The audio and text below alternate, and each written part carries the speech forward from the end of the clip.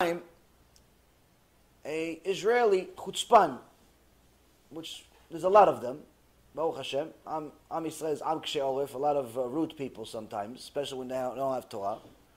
So there's one guy that decided that, yeah, this Torah, it sounds real, sounds good, but I don't know, I'm reading in the Torah, he says, I'm reading in the Torah that there's somebody named Hillel.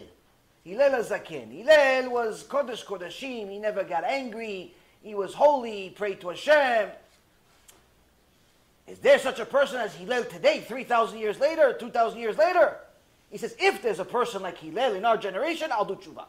But if there's no person in the generation like Hillel that's righteous like him, then why should I do tshuva? If everybody's Reshayim, why, Hashem's going to kill everybody? That's what everybody says. Why, Hashem's going to send everybody to Gehenom? The answer is yes. The answer is yes. If everybody's a Rasha, I'll send everybody to Gehenom. He did it already.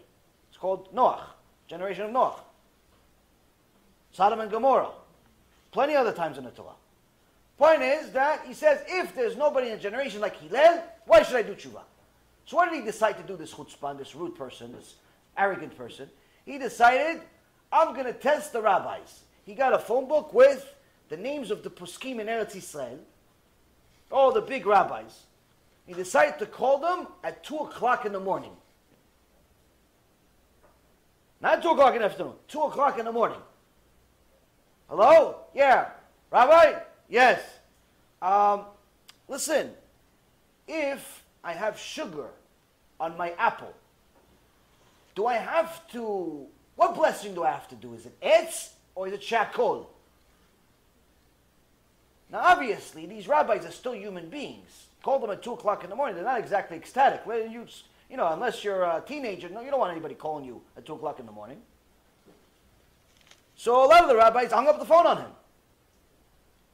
So he's going one after another, after another, after another. They keep hanging up on him, or nobody's answering the phone. He got to the last rabbi. He says, if this rabbi doesn't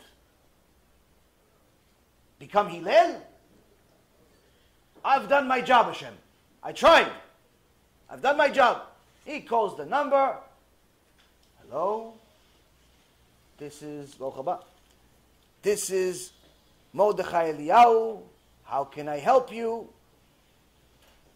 Harav Mordechai Eliyahu was the Gedol Ador, head rabbi of Eretz Yisrael. Meaning he just called the biggest rabbi in the world. At 2 o'clock in the morning, 2:30 in the morning. Now Mordechai Eliyahu says, hello, this is Mordechai Eliyahu. How can I help you? And the guy says, oh, Rabbi, if I have an apple and there's some sugar on it, which bracha do I do? Do I do the etz? Do I do shakol? And he's expecting the rabbi to hang up on him or say, no, chutzpan, you call me at 2 o'clock in the morning, what's the matter with you? Call tomorrow at a normal time. Rabbi Mordechai Eliyahu says, oh, my son, that's a very good question. He says, see, in the Torah, we have tafel and ikar. We have something that's insignificant and something that's significant. And he starts giving him a shiur about which bracha to do at 2 o'clock in the morning.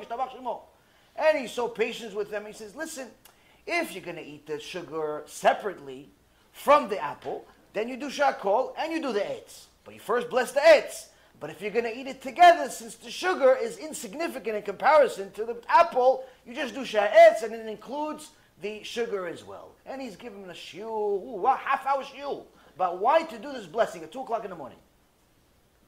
He says, any more questions, my son?